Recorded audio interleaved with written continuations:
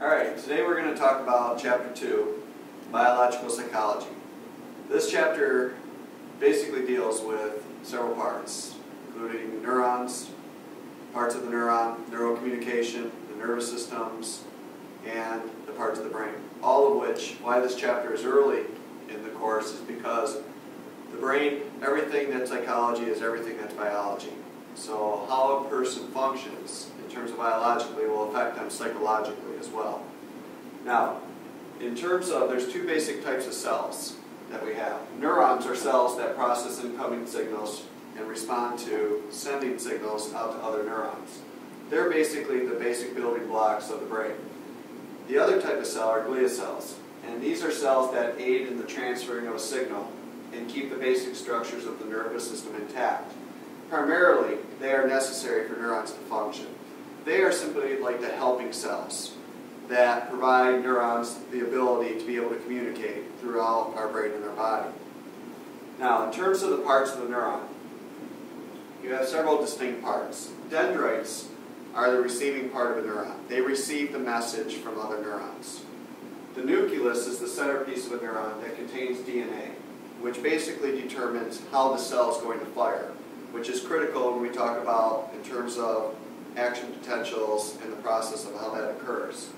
The soma is the cell body encasing, and this encases the nucleus that produces neurotransmitter substances, which when we talk about neurotransmitters are chemical messengers. Now, the axon hillock is basically like a gate, and that gate is simply going to be open or closed, which determines whether or not information is going to go down the axon. The axon is like a neural tube, kind of like a slide in a water park. And that sends information from the soma to the end part of the neuron, which this is basically simply put, the sending part of the neuron. Now, myelin sheath is simply what encases the axon, and it protects and speeds up the transmission within the axon. Now, the key thing that you always have to remember with myelin sheath, and you will often see this on tests, is that depletion of myelin sheath is what leads to multiple sclerosis. And multiple sclerosis affects people in terms of their movement as well as their cognition or cognitive abilities. Now, the nodes of brain fear are gaps within the myelin sheath that speed up the transmission. Okay? Now, just to kind of go through this again, because this is obviously you have to know the parts before we move on. Dendrites, I always kind of teach you like this. It's like DR, like a doctor receives patients. Dendrites receives information. The nucleus is the centerpiece that encases the DNA. That simply is going to be how they're different, how every neuron is different because of the way it fires. This is located within the nucleus. The soma is the encasing of the nucleus, and this is important because it produces neurotransmitter substance, which you'll learn is simply the chemical messengers that travel. Axon hillock is like the gate, all right? That the gate that determines whether or not information will go down the axon. The axon is a neural tube where information travels, the sending part of the neuron. And again, myelin sheath, which often is like, if you want to picture a cord, is the plastic around the wire. It encases the wire, it encases the axon, which often is going to affect the speed as well as the efficiency of the transmission. And again, if myelin sheath depletes, you can have multiple sclerosis. Now, typical question from that page, and often you'll see this on the test, the deterioration of myelin causing leakage of electrical activity within the axon has been associated with which of the neurological disorders? A. Parkinson's, B. Alzheimer's, C. Muscular dystrophy, D. Multiple sclerosis, or E. Huntington disease. And I think most of you remember the answer was multiple sclerosis. Now, other parts of the neuron. The axon terminal is the ending part of a neuron that releases information. Very much like a terminal at an airport, okay, where the plane leaves the gate. Now, the synapse or synaptic cleft is the gap between neurons. Okay, this is what separates the dendrites of one neuron from the axon of another neuron. Now, neurotransmitters, like I alluded to before, are the chemical messengers that are released into the synapse. These neurotransmitters have a specific design or a purpose, and they have also a specific site that they're going to, which basically what they're searching for is where they're going to bind best to. All right? Really, the kind of way you look at this is a neurotransmitter is like a key that's going to go to an appropriate lock. Okay? As only one key opens up a lock, The same thing as neurotransmitters are designed to fit on specific receptor sites. Now, the neurotransmitters that don't bind are often what I like to refer to vacuumed back up. Now, this vacuuming up process is referred to as the reuptake process. So it's always like somebody that cleans up, okay, the food that people don't eat at the table, and then just simply puts it away as leftovers. So really, what this is neurotransmitters not used are considered leftovers, and they will be reused at some other point. Now, you have two types of neurons, okay? Sensory or afferent neurons are neurons that are designed specifically to transmit information from the spinal cord to the brain. They simply send information, okay, from the environment. In other words, when you touch something, see something, hold something, that sensation is being sent through a sensory neuron to the spinal cord, eventually to the brain to be processed. Now, in return, afferent or motor neurons are neurons that transmit information outward from the spinal cord to certain muscles and glands, which obviously motor neurons are responsible for movement. Now, obviously you see afferent sensory neurons, afferent motor neurons. A lot of times people get those confused. Just remember the word same. Same is S for sensory, A for afferent, M for motor, E for afferent. Okay, the same neuron. So basically, if you remember like that with the word same, that will help you with that. Now, in terms of neurocommunication, and this is the second part of this chapter, in order for us to communicate between our brain and our body, there has to be messages sent from one neuron to the next. So in other words, what this part is about is what causes a neurotransmitter to be released into the synapse. Now, this relies on a neural impulse, which eventually you'll learn is called an action potential. First of all, every neuron is at a polarization type of charge. And what this means is every neuron is negatively charged on the inside, within the axon. We call this the resting potential. The resting potential is simply when negatively charged ions wait for stimulation within the axon. So they're at a resting period. So the main connection you have to make is when a neuron is doing nothing, it's at a resting potential, and this is called a state of polarization. In other words, it's a negative charge. Now, what happens when a message lands on the dendrites from another neuron, it causes the process of depolarization. Depolarization is simply the charge is starting to become positive. I always tell you to remember, the PO in polarization, D positive, it's starting to become positive. It's determining positive. That's how I always will have you remember this. When it becomes positive on the inside of the axon, in other words, sodium and potassium ions start to enter. What this is going to cause is an action potential, which is a neural impulse. This is a change in the balance of the overall charge from negative to positive. What this allows, what an action potential allows, this is the main thing, is it allows the message to send down the axon. Action potential is like a push. It pushes the message down the axon. And again, to back it up, why did this push, simply begin? It's because the inside of the cell, inside of the axon, became positive through the process of depolarization. Now, threshold is a common term you're going to use connect with this process. Threshold is like a line, all right? It's a point of excitation that has to be met or it has to be exceeded. So in other words, think of it this way. If this is a threshold, this line, as the inside of the cell is becoming positive through the process of depolarization, okay, it's determining positive. As it simply pushes this line up or exceeds this line, this right here, threshold, is simply, once it's exceeded, it will launch, it will fire an action potential. So in other words, once the gate is open, okay, or once the line is crossed, in other words, that push, which we call an action potential, will send the message down the axon. Now, after an action potential occurs, in other words, after a neuron fires, after that push occurs and the message goes down the axon, what happens is the neuron goes into a state of refractory period. Refractory period is the time period after an action potential occurs that simply the neuron cannot fire. It's in a state of refractory. In other words, what happens is, until that charge gets back to the period of polarization, remember polarization is the negative charge, until it gets back to that original negative 70 resting potential, okay, it cannot fire another action potential. Now, I often use this in class to explain. This is like simply when you flush a toilet. You have to wait for the water to reach back up to its original point before you can flush that toilet again. It's the same idea here. Until that charge gets back to its original polarization of negative 70, which is signified as a resting potential, it cannot fire another action potential. The other thing to kind of point out is the all or none response. The all or none response is there's no half, or so to speak, slight or variation of an action potential. And it either fires at full strength or it doesn't fire at all. I always use the all or none response, like pulling the trigger of a shotgun. The bullet is going to fly out the same way every single time.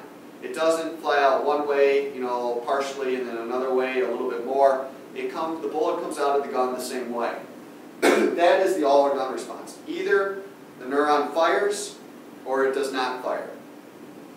Now, common question, the fact that a neuron either fires at full strength or does not fire at all is the result of which of the following, which we obviously just went over. Is that called depolarization, all or nothing principle, level of excitation, refractory period, or Axon-Hill processing? And most of you probably chose the all or nothing principle, which is the correct answer. Either the neuron fires or it does not fire. Now, neurotransmitters, like I said earlier, are chemical messengers that are specifically designed to carry a certain message, that are responsible for certain things that you experience within your brain or within your body. Every neurotransmitter has a role. Now, like I said, they're chemicals that are produced by the body, and they transfer signals from neuron to neuron. Now, they're involved from everything from moving your arm to generating a thought to experiencing an emotion. Now, this chart right here is pretty much your standard neurotransmitters, your most typical, I should say. You'll see these scattered throughout the book. Okay, but I do want to mention them here because really where I want you to understand neurotransmitters is in the terms of excess or deficiency. Now, acetylcholine is involved in memory, mood, voluntary muscle, and movement. Okay, acetylcholine is basically you're able to move your arms voluntarily. Now, excessive, if you obviously have excessive acetylcholine, it's going to cause convulsions, which is involuntary shaking, or like I said, excessive shaking of your arms or legs. Deficiency is people that experience Alzheimer's disease show a deterioration of acetylcholine. Acetylcholine is central, okay, for people that experience Alzheimer's. And a lot of the medication is simply studying how to improve or simply make acetylcholine last longer in a person's brain. Now, dopamine is simply feelings of euphoria, reward. When you feel good, dopamine is being released. Okay? Now, you're going to see when we talk about abnormal psych, excessive dopamine within your system could lead to schizophrenia. A lack of dopamine can lead to Parkinson's disease, which probably one of the more well-known people that has Parkinson's is Michael J. Fox, which Michael J. Fox, one of the symptoms of Parkinson's is a shaking of his hands, which is often involuntary. In other words, he doesn't have control over that. Now, good way to remember kind of what that is kind of a little cliche, which might not be the best to say, but people that have excess dope experience schizophrenia, and people that run low on dope, okay, experience Parkinson's. Now, serotonin is a mood stabilizer. It's involved in mood consistency. Right? So your moods are not really all over the place. And so I always kind of explain this. When Sarah is present at a party, everyone is happy. In other words, everyone is calm or stable. In other words, Sarah makes sure that the party doesn't get out of control. Sarah also makes sure that nobody gets depressed at the party. Now, excessive serotonin can lead to headaches and tremors, because it is. Obviously, it will elevate your moods, which too much excitation in the brain could cause headaches. However, when people run low on serotonin, or when Sarah's not there, people become depressed. It's also been connected with eating disorders, aggression, and alcoholism. GABA is involved not only in mood, but sleep and movement. Okay? And what happens is GABA is simply a type of drug that inhibits brain activity, slows down brain activity. So people that have excessive GABA, too much of GABA, are going to be very tired, lethargic, not have a lot of energy. People that have too much GABA, okay, or I'm sorry, people that do not have enough GABA, a deficiency in GABA, are going to experience anxiety disorders, which obviously, if GABA slows down brain activity and they don't have enough GABA, they are going to experience, very, very close symptoms to people that have with anxiety. Now, norepinephrine is involved with alertness. In other words, when norepinephrine gets released, you become wired, so to speak. You become very alert. Now, if you have too much norepinephrine, again, that's going to be connected with anxiety.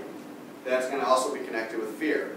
Okay? Which you'll realize when we talk about fight or flight, the sympathetic nervous system, norepinephrine is a key ingredient being released. If people don't have enough of what makes you alert, then obviously the deficiency would account for depression. Now, glutamate, which is in charge of memory, okay? If people do not, or people have too much glutamate, it leads to brain damage or overstimulation. However, if they don't have enough, it could lead to certain neurological disorders. This is probably a slide that I would review or simply rewind, because this is kind of where a lot of questions are going to come from when we have a test or when we have a quiz. For example, while running a marathon, Emily experienced an increase in the body's natural painkillers. Which of the following chemicals has been associated with pain? Now, I want to take this question to explain one neurotransmitter that wasn't on that chart. Now, the answer is letter D. Endorphins are basically the body's natural painkillers. In response to pain, when you experience pain, endorphins get released. And when endorphins get released, the pain gets cut down. Okay? Now, here's the thing. Depending on how much pain you feel is depending on how much endorphins get released. Now, another question that deals with neurotransmitters. Underproduction of blank has been associated with Alzheimer's disease, whereas underproduction of blank has been associated with Parkinson's disease. Now, this is obviously a typical question you can see on the test. Is it A, dopamine acetylcholine, B, serotonin GABA, C, acetylcholine dopamine, D, norepinephrine dopamine, E, acetylcholine serotonin? Now, I'll help you out with this one. The answer is going to be letter C. Always line up A for acetylcholine with Alzheimer's. And remember, when people run out of dope, they often go to the park. Okay, and that's kind of, a simpler way to understand it. Maybe not the best way, but a simpler way. And again, like I said, the answer is C. Now, another question on neurotransmitters. An excess of which neurotransmitter, again, too much neurotransmitter, has been associated with schizophrenia, while deficiency of the same neurotransmitter has been associated with Parkinson's. Okay, so somewhat this is a similar question, but we throw in schizophrenia. And again, is it serotonin, melatonin, dopamine, GABA, and acetylcholine? Most of you just remember dopamine. When you run out of dope, you go to the park. When you have too much dope, you go crazy. So obviously, schizophrenia is connected with feelings of craziness or mental disorder. So the answer is an excessive neurotransmitter dopamine leads to schizophrenia, and under or deficiency leads to Parkinson's. Now, the next part of this lecture deals with the nervous system. These neurons have to go place. They have to travel through something. Is the best way to look at this. And what they travel through is our nervous system. Now, the two main nervous systems are the central nervous system and the peripheral nervous system. Your brain and spinal cord is simply your central nervous system, okay, which is obviously critical because the spinal cord connects to the brain. Now, nerves, which are simply bundles of axons. Remember, axons, okay, is what sends information. So information travels through nerves within the peripheral nervous system. Now, if you want to picture what a nerve looks like, it would literally look like rope, which is rope is just intertwined with string.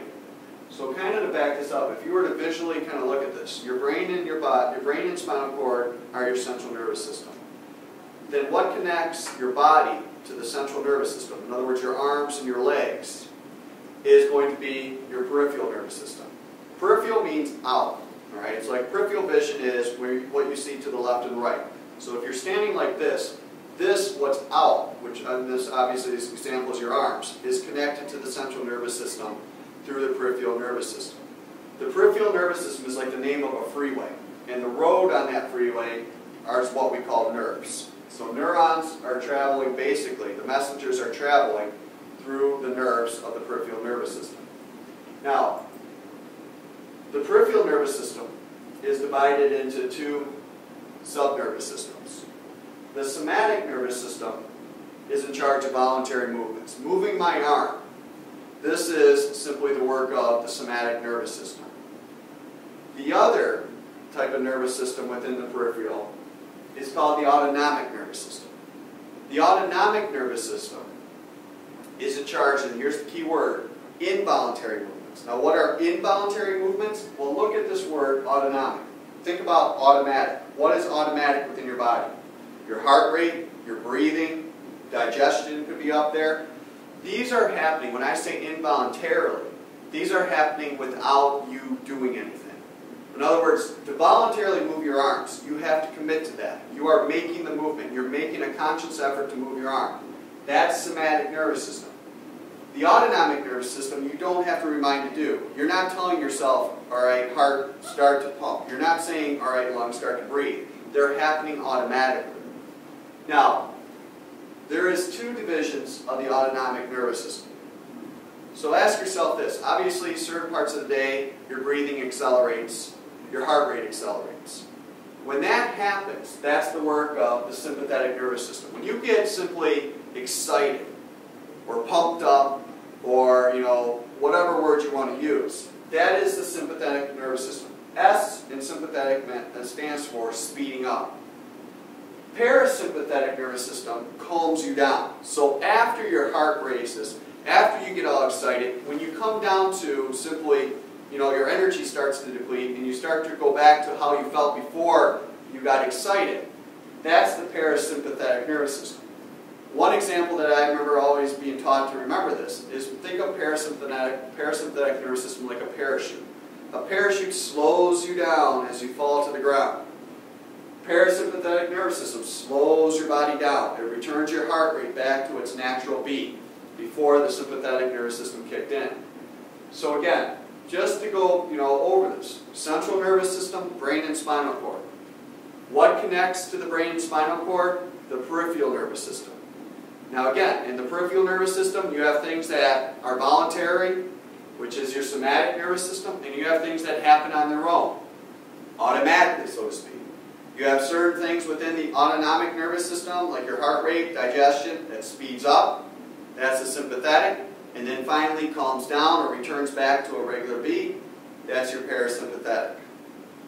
Now, which of the following results in activation of the sympathetic nervous system? Good question. Your palms are dry.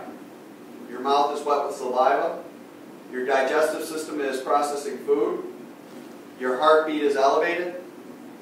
Your respiration rate is lowered. Now, remember, sympathetic, the S stood for speeds up. Which one of these questions is talking about speeding up? Most of you have already figured it out. The answer is D. The sympathetic nervous system speeds up. Okay? Now, which of the following is an example of the functioning of the somatic nervous system? Okay, now again, remember, certain things happen automatically, certain things happen voluntarily. Dana just finished lunch and her digestive system is working to process the food. B, feelings of embarrassment caused by Alex's face to turn red. While he was running, Steve's heart rate increased. Alicia began to perspire when she thought about her upcoming test. Carly picked up her pencil after it had fallen to the floor. Which one of these, the way you look at this, happens voluntarily? Okay? Most of you are saying, you're looking at these right now, and it comes down to letter E. Okay? Carly voluntarily picked up her pencil. The somatic nervous system voluntarily allows things to happen. That's what it's in charge of. Now, the last part of this lecture dealing with the brain. Okay, the brain weighs about 3 pounds, and it's divided into 2 halves. Okay, the left and the right. Now, Michael Gazzaniga studied how the brain displays lateralization. Lateralization is the tendency for one hemisphere to excel in performance over the other half. So you have always heard left brain, right brain. Now, your left hemisphere, and some of you dominate on this, so this is, things that you would be very good at. If you're left brain dominant, you would be very good in terms of the use of language, logical analysis, which obviously is your math, and problem solving. Now, your right hemisphere, for people that are right hemisphere dominant, you're very good at visual spatial tasks, imagination. You're able to recognize faces more so than you recognize people's names. You have creativity, and often if you're right hemisphere dominant, your music ability is often a very good strength. Now, a lot of people are equal in both. Left and right brain simply are the same. Now, what connects the left and the right brain is the corpus callosum. Right? And it's neural tissue that connects the two hemispheres. It's kind of like phone wires, if you want to think of it like that. It allows the right and the left side of the brain to communicate back and forth, which obviously, when I talk about this, the left side of the brain controls the right side of the body, and the right side of the brain controls the left side. So the corpus callosum is what allows this to happen. Now, Roger Sperry and Michael Gazzaniga studied split brain patients. And that's when the corpus callosum was severed. Now, some people experience difficulties, especially when they were using their right eye and using their left arm or left hand to touch something. They often missed in terms of the direction they were trying to go with. Now, if you ask why do corpus callosums sometimes get severed, it's often used because of people that experience epilepsy. People that have severe epilepsy, which is often overactivity in the brain, they feel if they cut the communication, they can slow down this overactivity. And it usually is kind of a last-ditch effort. It's not something that's often used. Now, just to continue, after having his corpus callosum severed, probably because of epilepsy, one would most likely experience which of the following problems. Now remember, corpus callosum connects the two hemispheres. Right side of the brain controls left side of the body. Right side of the brain controls the left side of the body. Now, would he have an inability to form complete and coherent sentences? An inability to plan for future events? An inability to distinguish where a sound is coming from? An inability to control the smooth body movements? An inability to correctly identify an object while holding it in one hand? Now that's a really tricky question. But most of you, I think, got the right answer, which is letter E. They would have a hard time communicating between the right and left hemisphere. If Juan held something in his left hand, he would be unable to correctly state the name of the object. Information received by his left hand would be processed in the right hemisphere. If there's nothing there to connect it, the right and the left side, then obviously that's going to be a big problem. Now, human brains are divided into 4 distinct lobes. Each lobe has a function or a duty. Now, you have the frontal, the parietal, the occipital, and the temporal lobe. Now, each lobe contains association areas. Association areas are like managers. They grab the information from multiple sources and then write a report. So that's like what a manager does. They have several people working for them, and then they get all the information, and then they write an overall report. And that's what association areas do. Functional areas are areas of the brain that are specialized in the production of certain tasks or certain functions, okay, which when we get to, I'll give you some prime examples. Now, frontal lobe, which is in the front part of the brain, is responsible for controlling inhibitions. In other words, it's your impulse control, your temptation control. It's also in charge of short-term memory, reasoning, and planning. Now, damage to the frontal lobe could lead to excessive swearing, difficulty making decisions, and planning future events.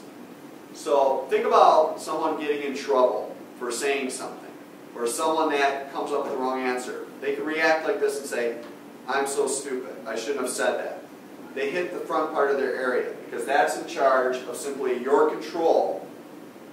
In other words, keeping you out of trouble, but also planning things and also making, decisions. This is why when people have concussions or, injuries to the front part of the brain, they often ask the person to, plan or to simply go over how they got there. Because if there was damage to the frontal area, you would not be able to tell somebody the sequence of what it took to get from your house to wherever you were going. Now, parietal lobe, which is more the top part of the brain, is responsible for receiving and combining tactile or touch.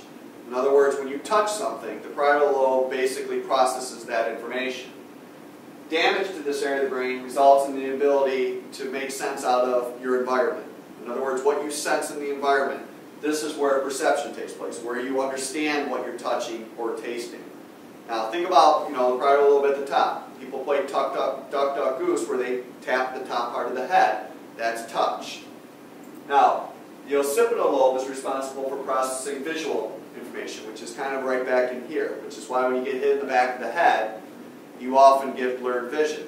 Now, it's also in charge of maintaining balance, which obviously is connected with vision. If you're dizzy and you can't see straight, you're not going to be able to walk straight. Now, damage could affect the ability to obviously move, identify colors, read and write words, everything. Just imagine, when you have blurred vision, all these things right here, you would have a hard time. Okay, we were talking about the lobes. On the previous slide, we covered the frontal lobe and the parietal lobe. And the frontal lobe was in charge of thinking, planning, impulsivity, being able for people to keep in control. The parietal lobe was in terms of touch, in terms of sensation. Now, talking about the other two lobes, the occipital lobe is in charge of processing visual information. And a good way to remember the occipital lobe is, oh, I can see, or DOC. Obviously, DOC is a place where you get eyeglasses. But it's also involved in balance. So if there was damage to the occipital lobe, it would obviously affect your ability to move. It would affect your ability to identify colors, read and write words. The temporal lobe is responsible for processing auditory stimulation. And kind of a good way to remember that is like the tempo of a beat. Okay, to keep the tempo is to keep the beat. So you obviously have to hear the tempo. And obviously damage to the temporal lobe, somebody would have, a very difficult time understanding what people say, and also with the formation of memories, which most of our memories, rely on, auditory types of communication. Now, association areas, and remember we talked about association areas. Association areas grab information from a variety of sources and then form it into meaningful statements or actions. Now, on the left hemisphere, which is important to understand, is where language, is basically being processed. The Wernicke's area is responsible for transforming spoken words into thoughts. Wernicke's area is our ability to understand what other people are saying or what we're reading. Now, damage can often result in what's called Wernicke's aphasia. Aphasia means an inability to perform, a certain action or a thought. Now, this would obviously, Wernicke's aphasia would be an inability to understand spoken language or what is being said to that person. Broca's area, which again is on the left hemisphere, and that's primarily language, is responsible for transferring thoughts into spoken language. So Broca's area is in charge of basically our ability to speak to one another, our ability to simply communicate. Now, damage would result in what's called Broca's aphasia, inability to speak coherently. Where sometimes you will see Wernicke's aphasia or Broca's aphasia is if people experience a stroke, and the stroke happens to affect the left side of the brain. It is possible for some people to be able to talk, but not be able to understand, and vice versa. Now, common question on this, a person who has lesions, and a lesion is something that destroys an area of the brain. And this could be a tumor, this could be an infection, parasite, and so on, is having difficulty verbalizing complete or coherent sentences. The key thing is verbalizing, being able to speak complete or coherent sentences. This person most likely suffered damage to what part of the brain? Broca's area, Wernicke's area, motor cortex, auditory cortex, or somatosensory cortex. And the answer was A, Broca's area. Now, Broca, I always try to have you remember it like broken speech, or boca means mouth in Spanish. It's a good way to remember that. Now, functional areas, and again, functional areas deal with a specific function, The motor cortex is responsible for voluntary movements, and that's an example of a functional area.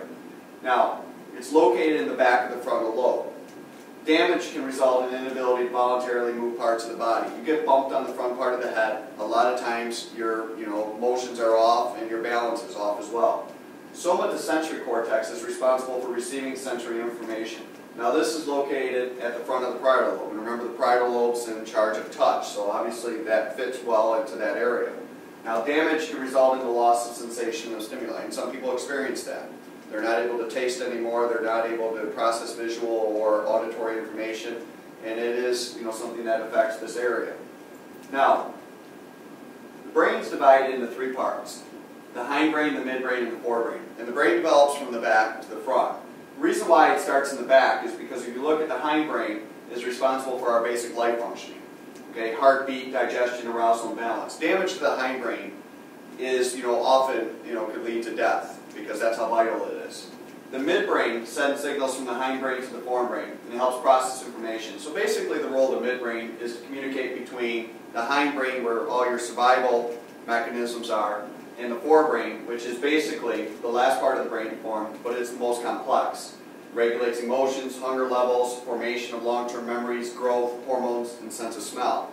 So the back is survival, and the front is how we simply, process information, and we're able to express ourselves on a number of different levels. And the midbrain's basically situated between those two. Now, looking at this chart, in a lot of these areas of the brain we're going to go over in future chapters. So this chart is very much, a very easy way to kind of remember this. But in terms of the hindbrain, okay, and the hindbrain is made up, the medulla oblongata, which the medulla oblongata is in charge of respiration, heartbeat, and blood pressure. And again, it's located in the back of the brain. The pons relays information between the cerebellum and the cerebrum, the brain.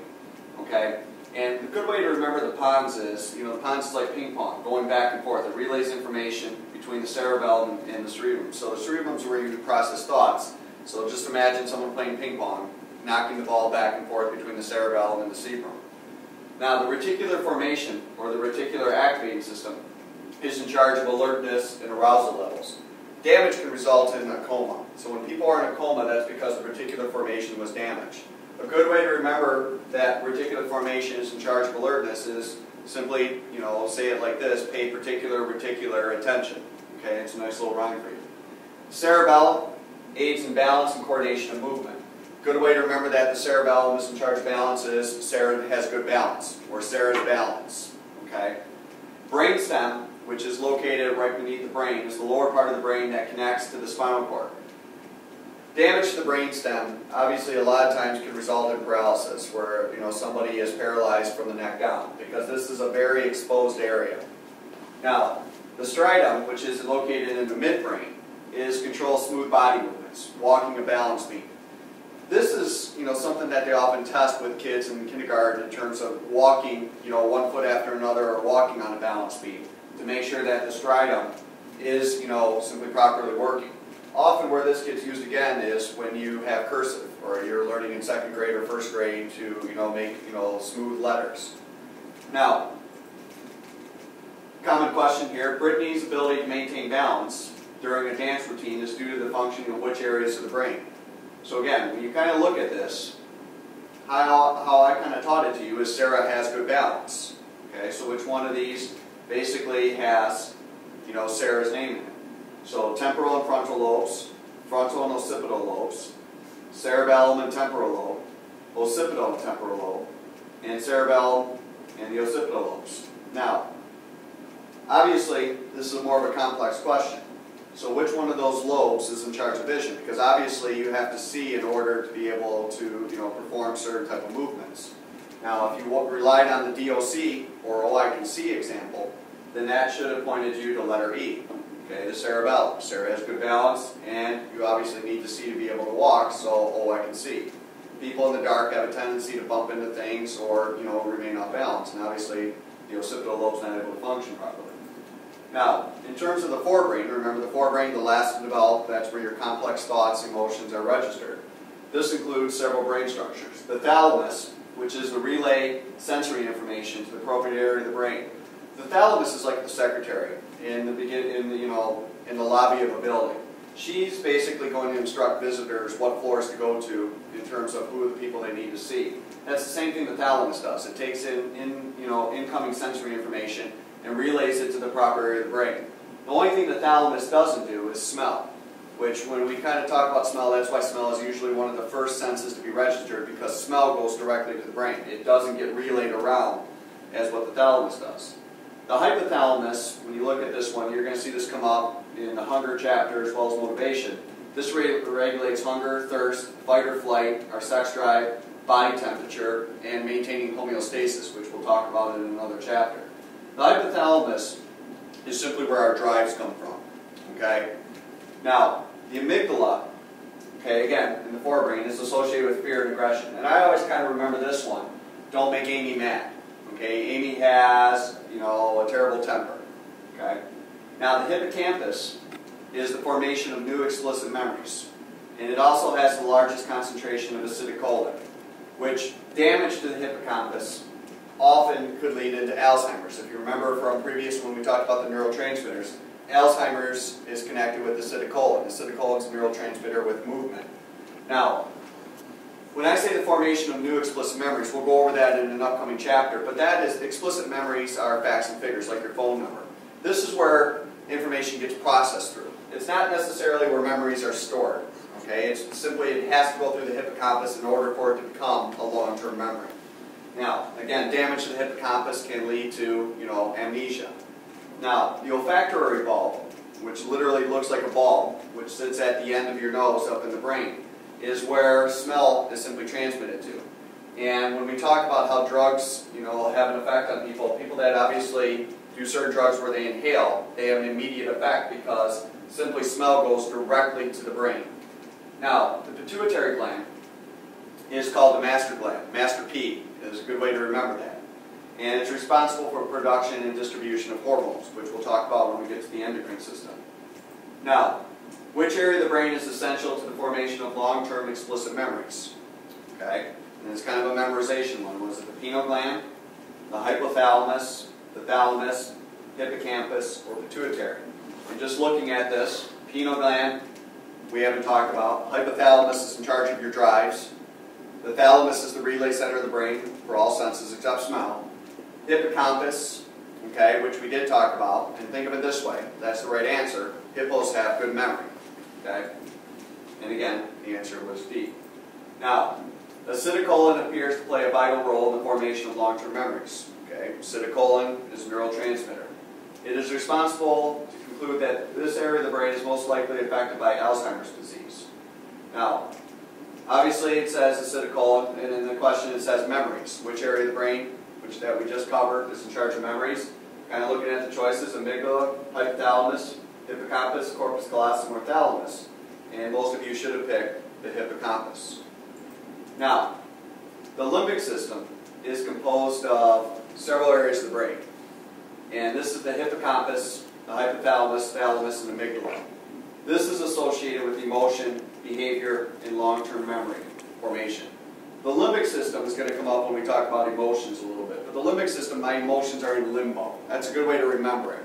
But this is simply where your emotion and expression comes from. Now, this is considered to also be the limbic system, to be the pleasure center of the brain because of its production of dopamine. Dopamine, remember, is a neurotransmitter that's associated with pleasure. When you feel good, dopamine is released. So where is dopamine being released from? The limbic system. Just like acetylcholine is being released from, the hippocampus. Now, obviously, if somebody is, taking drugs, that is associated with the limbic system. When you look at this, hypothalamus, which is in charge of your hunger drive, thirst drive, and sex drive, all those drives, when they're satisfied, you feel good when you eat, you feel good when you get something to drink, and so on. Now, the hippocampus obviously is a part of that. So that's why a lot of you have, anytime you're hungry, you often have memories of other times that you've been hungry. You throw in the amygdala, which is emotion. That's why a lot of people obviously get upset when they're hungry or get, simply, very, satisfied in terms of when they eat. Now, common question here. Ons and Miller in 1954 concluded that which area of the brain is responsible for producing the neurotransmitter dopamine? Dopamine, pleasure type of neurotransmitter. Limbic, okay, when you look at that, you're in limbo, and thus been given the distinction of being the brain's pleasure center. Is that the limbic system, the auditory cortex, Broca's area, Wernicke's area, or the reticular activating system? And most of you, again, should have picked on this one, as we just went over it, the limbic system, letter A. Now, how psychologists look at the brain. Some of these are going to come back up in other chapters. EEG, for example, when we talk about states of consciousness and sleep, is going to come back up. And what an EEG does is it measures the brain activity in the brain, which what it will show you is when a person is really, in deep sleep or a person has just fallen asleep and so on. Now, it can't measure activity deep within the brain. So each one of these that we're going to talk about, imaging the brain, does one up on the other one. So that kind of led into CAT scans or CT scans, which stands for computed tomography images. And this is a two-dimensional image. It's based on an X-ray. You get a bump on the head, you're going to get a CAT scan, and it's going to show if there's a bruise or there's swelling. Now it can view, like I just said, abnormalities, like if you did, obviously hurt an area of the brain, such as a surface bruise. But you can't view the mental process of the brain. What a CAT scan is going to lead to is probably further testing. That further testing would be an MRI. MRI provides more detailed view of the soft tissue of the brain. Now, it's using a large magnetic field. It provides greater contrast within an image, so it can show a lot of times microscopic type of damage. It does expose people to a strong magnetic field, and it's not good for people that obviously are older and have pins and braces. MRI a lot of times used when you simply just need to see a slight tear, like in a ligament or a slight tissue damage in the brain. Now, again, one step up here. The fMRI, or the functional magnetic resonance imaging, measures neural activity in the brain. Remember, neural activity is communication within the brain. So if somebody is having some type of brain abnormality where they're not able to process information, not able to function properly, for example, pick up something with a hand or remember a person's name, they're going to use an fMRI. And it shows the area of the brain associated with cognitive functioning. And it measures the blood flow. Okay? Now, it doesn't show so much neural networks, in other words, connections. So a lot of times it has a hard time showing why certain people have, parts of their life that they can't remember. Now, the newest one, transcranial magnetic stimulation, excites neurons. Now, the purpose of exciting a neuron, or simply making a neuron fire, remember, firing is an action potential, so allowing a neuron to exceed the threshold to see it fire, what that does is it shows whether it's going to function on a regular basis. Now, Dr. Dolan is interested in studying short-term memory and the role of prefrontal cortex in related tasks. Which of the following techniques would be most likely used to determine whether the prefrontal cortex is involved in short-term memory? Now, this is a kind of a question you got to get used to. It's a tough question. Okay? Now, PET scans we haven't really talked about. EEGs show brain activity. Magnetic resonance imaging shows soft tissue damage like tears and ligaments. A CAT scan shows an overall image of the brain like an X-ray. And then the transcranial magnetic stimulation overexcites neurons to see how they function. Which again, I gave you the key word. When you look back at the answers, transcranial magnetic stimulation excites the neurons to see how they function, to make sure they're going to function. Now, the endocrine system is responsible for the release of hormones throughout the body. Hormones are chemical signals carried throughout the bloodstream. Remember, neurons, carry messages within the brain. Okay? This is a chemical signal. Okay? Now, it's responsible for metabolism, height, muscle growth, and puberty. Now, this is a good chart, and again, a lot of these we're going to come back to at other times. But the hypothalamus is kind of known as the master of the master gland. The hypothalamus is what connects or links, this is important to know, the brain to the endocrine system. It links, so to speak, okay, the nervous system with the endocrine system. So it's the master of the master gland. What's the master gland? That's master P, the pituitary gland. Now, it manages all the other growth hormones. Okay? The pineal gland, which we'll talk about when we talk about states of consciousness, it produces melatonin. Melatonin is a hormone that regulates sleep. Some of you may have heard of people having to take melatonin injections because they have problems sleeping. Thyroid, which is in the neck, controls the BMR. Right? This is the basal metabolic rate. So when we talk about the thyroid, we're going to talk about people that lose weight or people that gain weight, they may have a problem with the thyroid. The adrenal, okay, which is above the kidneys, is simply producing adrenaline, cortisol, and dopamine. When we talk about adrenal, we're going to talk about stress. Cortisol, just to point this out, acts as a stress fighter, but when it's produced, that's when people often gain weight during stressful situations. And obviously adrenaline is what it means. When people are stressed, a lot of times the release of adrenaline causes fight or flight, causes them to obviously become excited. Now, reproductive, testosterone and estrogen, obviously those are secondary sex characteristics, which we'll talk about, but that's what gives a woman her features and a male his features. Now, common question here. Tim is 15 years old and 7 feet tall. His parents are both about 5.5 feet tall. Tim's height is most likely due to which one of those glands is in charge of height? Pineal gland, pituitary, underactive I should say, pituitary gland, overactive pituitary gland. Remember, the guy's pretty tall here. Underactive thyroid gland or overactive thyroid gland. Now remember, just to kind of help you with this, pineal glands produce melatonin, that's in charge of sleep. I don't think that has anything to do with this height. Thyroid's in charge of metabolism. So what's the master, gland, Master P? And being that he's, 7 feet tall, the answer would be an overactive pituitary gland. Okay, pituitary gland is in charge of the growth hormone. Now, some case studies. And remember, case studies are in-depth studies of unique or individuals. Phineas Gage was a railroad worker who had an accident.